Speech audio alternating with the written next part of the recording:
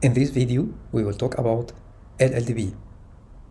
LLDP stands for Link Layer Discovery Protocol.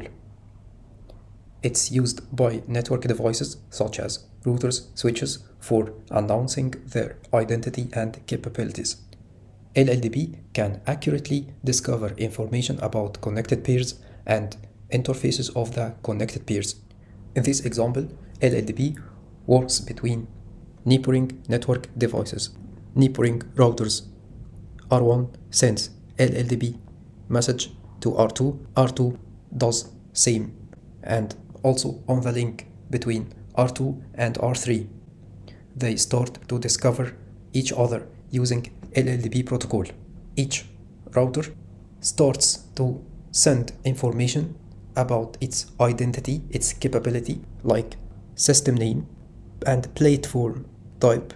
Capability states that it's a router and many other information, so R2 can collect all this information about its neighboring router. LLDP is defined in IEEE 802.1ab. LLDP is an open standard protocol. LLDP operates at the data link layer, doesn't require layer 3 connectivity between peers. It operates only at layer 2, data link layer. This is the frame structure of LLDP. It consists of preamble, the start of frame to synchronize with the receiver, and it has the destination MAC address, source MAC address, ether type, and it has LLDP TLVs to send the information of LLDP to peers, chassis ID, port ID, and TTL. And it has another optional TLVs, and it has optional end of LLDP TLV, and finally the FCS or frame check sequence to check on errors. Destination MAC address is a multicast MAC address. It's a special multicast MAC address, not to be forwarded. It's just used to receive the LLDP message. The destination MAC address can be this address or same as this port and 03 or 00.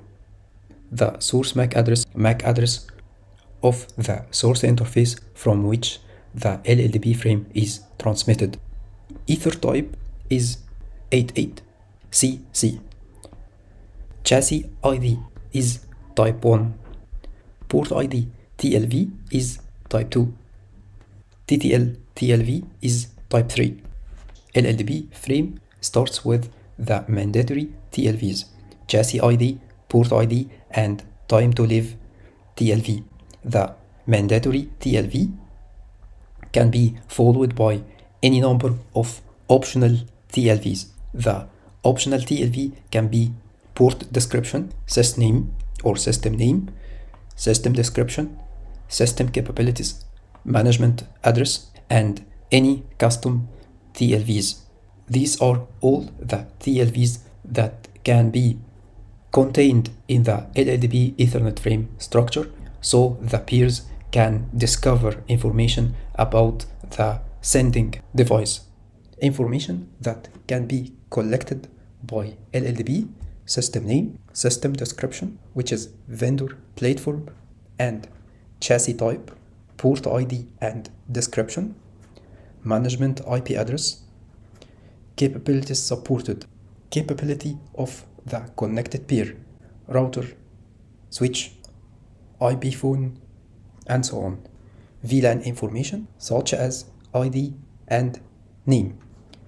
Link aggregation information, if the connected pair can support link aggregation, and if the connected interface configured with link aggregation or not. In this lab, we have PE1 router is connected to P1 and P1 is connected to PE2. PE1 can discover information about P1 and same for P1 can discover information about PE1 on these interfaces: Ethernet 100 from PE1 and Ethernet 101 from P1, as long as LLDP is enabled on these interfaces. And same for the connection between P1 and PE2. Display LLDP local displays information about the local device, chassis type, chassis ID, system name, system description, VRP information and version, router platform, system capabilities supported, LLDP uptime, local interfaces that works with LLDP, interface Ethernet 100, 101, 102, and so on. In the current configuration file of PE1, we can find that LLDP is configured by default. At the end of the configuration file, with command LLDP enable, we can easily display LLDP enable command from the current configuration file by selecting command LLDP enable or LLDP only. Display LLDP Neighbor displays the neighbors discovered on PE1 device. First interface 100. It detects one neighbor. This neighbor has this chassis type, this chassis ID. Port ID is 101. This is on the discovered neighbor.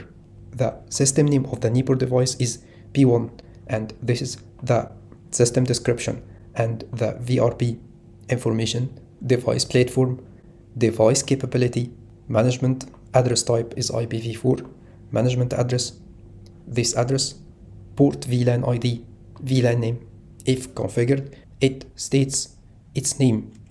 Link aggregation supported, yes. Link aggregation is enabled, no.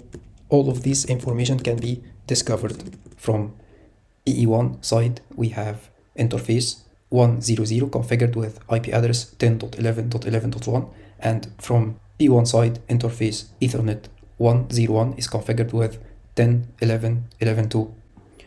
They can ping each other. PE1 side is pingable. From PE1, we can discover this pair using command display LLDP neighbor, and interface Ethernet 100 can discover P1 device. The neighboring device interface is Ethernet 101. As we said, LLDP doesn't require layer 3 configuration. If we remove the IP address 10.11.11.2, we cannot ping PE1 device, but the LLDP protocol is still working. PE1 and P1 routers can still discover each other. Let's try that. At PE1, interface Ethernet 101, undo IP address, commit to apply changes, display this, there is no IP address, and ping again PE1 device. We cannot ping now because there is no layer 3 configuration. At PE1, we can use command again display LLDP neighbor, and the neighbor is still coming. We can still receive P1, and the neighboring device interface is Ethernet 101. LLDP is enabled by default on Huawei devices.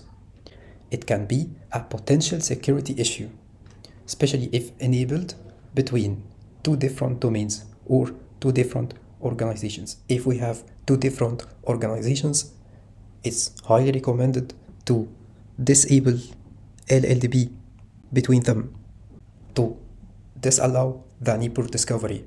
Now we are on the interface view of Ethernet 101 at P1. I will use command undo LLDP enable. Commit to apply this change. Now back to PE1 again and use command display LLDP neighbor. We cannot find any neighbor on interface 100. connected to P1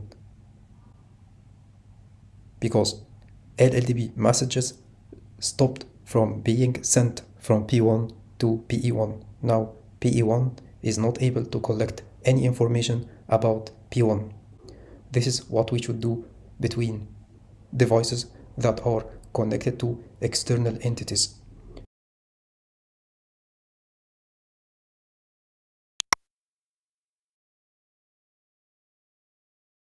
Thank you for viewing this video. I hope it can add a good value to you.